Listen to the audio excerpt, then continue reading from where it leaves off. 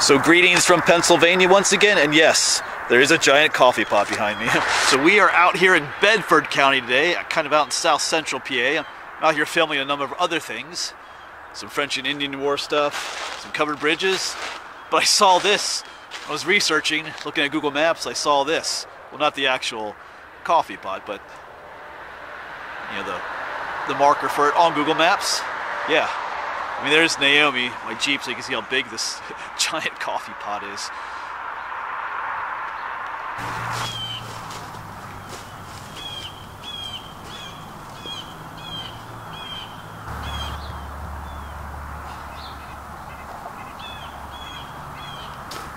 And of course, the question will get raised, why is there a giant coffee pot out here in Bedford, PA?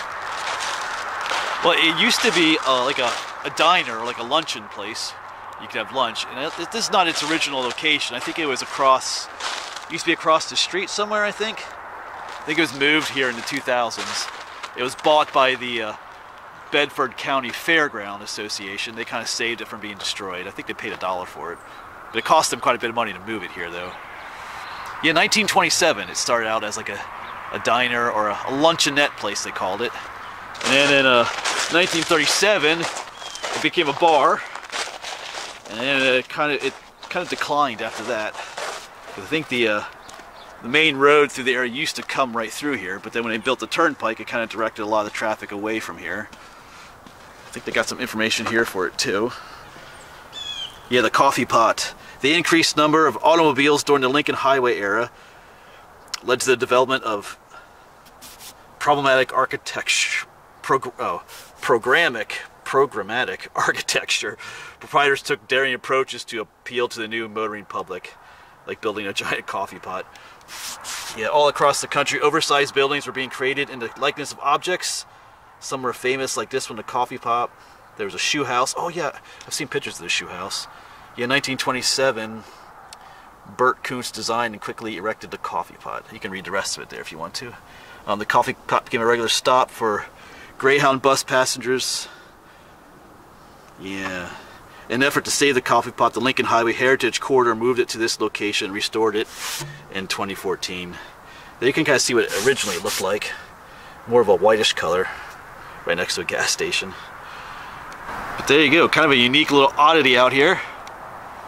Coffee pot. I think we'll have some coffee ourselves in a moment here.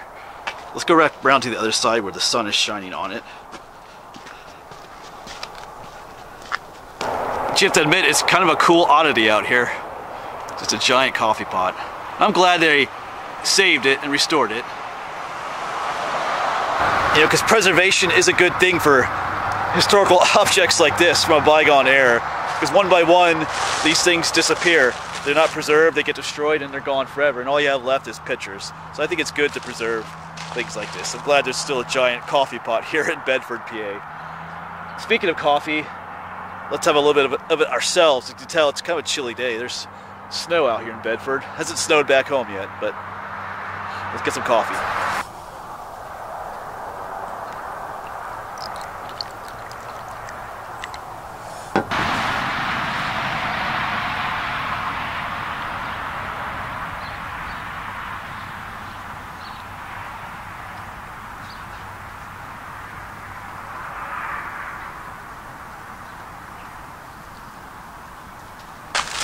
Alright, but I think that'll be it then for this spot. Just a quick, short little video. This giant coffee pot here in Bedford.